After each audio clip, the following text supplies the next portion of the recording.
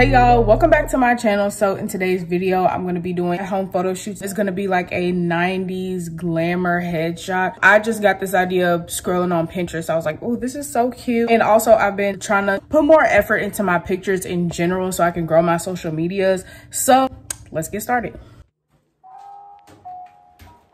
So before I started doing anything, I put my backdrop in the dryer, which you're going to see later on in this video that didn't really help. But I think it was because I put it in there with wet clothes and I let the dryer run for too long. But I digress. The next thing I'm going to do is basically turn my room into my studio. So surprisingly, this was very relaxing. I find joy in creating content, but the next thing I'm doing is I'm setting up my background stand. So I got this background stand from Amazon. I think I paid like $35 for it. It's called Emart brand, if anybody's interested. And now I'm feeding my backdrop through the hole so it can go through the pole, if that makes sense. So the difference between background, like actual backdrops and sheets, is that they have this little hole where you can feed your background pole thing through it, and then you can use that as a background. I mean, you can still use a sheet, but I think it's more, cost effective. I think it's easier to use an actual backdrop. So now I'm using my steamer to steam my fabric. You see how wrinkled it is? It looks so terrible, but I ended up getting it done. And then you're gonna see in the next clip that, yep, I'm putting it on the floor. Another mistake. I put this on the floor, don't know why. The carpet was an uneven surface, so it probably just made it more wrinkled, but I came to my senses and just steamed it while it was hanging on the backdrop stand. So like, look at this angle. Like, use your wide angle lenses, y'all. I love it.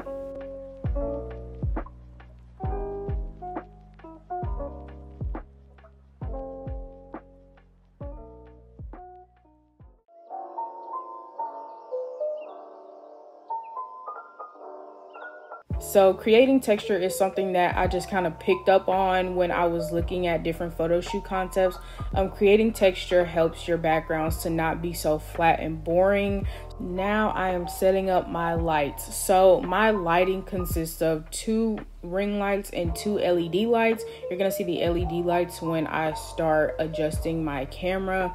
So now I am adjusting my camera / my phone. So here I'm setting up my LED lights, and you're gonna see in a minute that I actually, well, first of all, I use Lens Buddy to take my pictures, but you can see that I have Lens Buddy set up so I can have my lights set up for when I take my pictures, if that makes sense.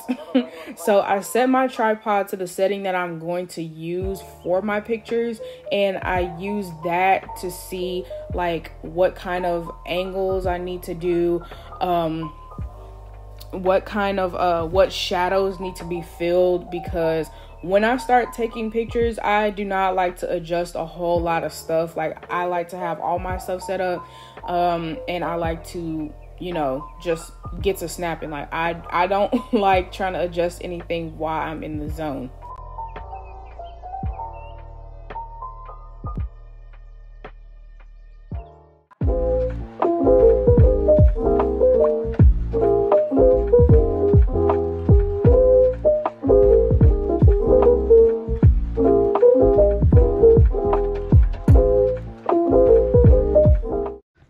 The props for my photo shoot are this fake bust down watch and this fake Cuban link chain. I kept the feather boa in this bag the entire time because it sheds so bad. Like, as soon as I took it out of the package, when I got it from Amazon, it was shedding so bad. In the picture, the girl has hers like shoulder length, and I considered her tattoos to be her accessories, but because I don't have any like tattoos or anything around my neck, I'm gonna have this chain.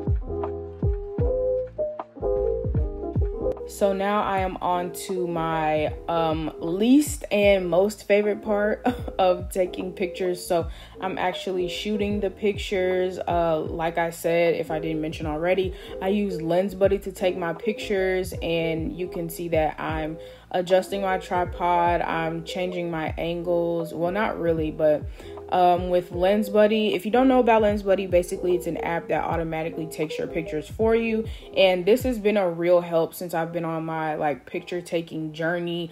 I'm not on anybody's time, and I can just take my pictures and go about my business.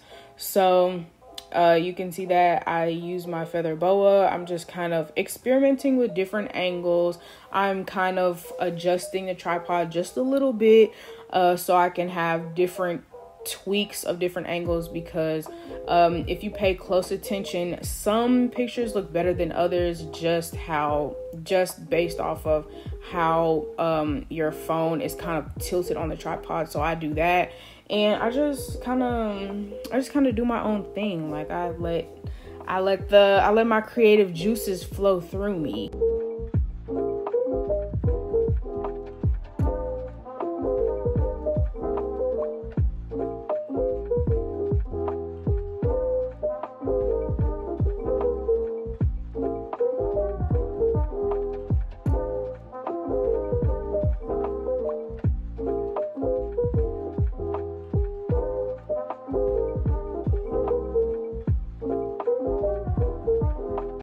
Now I am choosing my pictures. So when I take my pictures, I normally have the setting on Lens Buddy to 50 pictures. So I'll do like 2 or 3 or even 4 sessions of 50 pictures.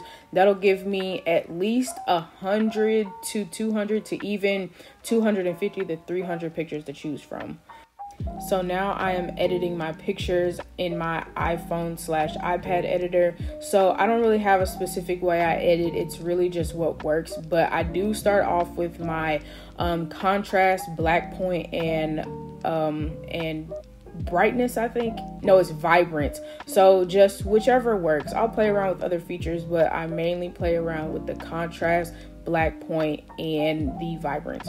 So now for the effect that I was trying to do, I was trying to do the like 90s 80s glamour shot. So before I try to put any kind of vignette on there, I'm retouching my blemishes first. I don't normally do this. I'm normally like a minimal editing girl, which this is basically minimal editing, but I normally just play around with the iPhone editor.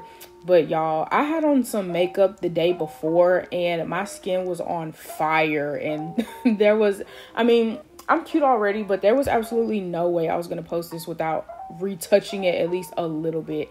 So I'm using the smooth tool to just kind of go over my blemishes that I have, because like my face normally doesn't look like this, but I gotta buy some better makeup. So now I'm using Smart Blur for that 80s/90s glamour shot look. And if you look on the internet, I'm going to insert a picture of like what they look like.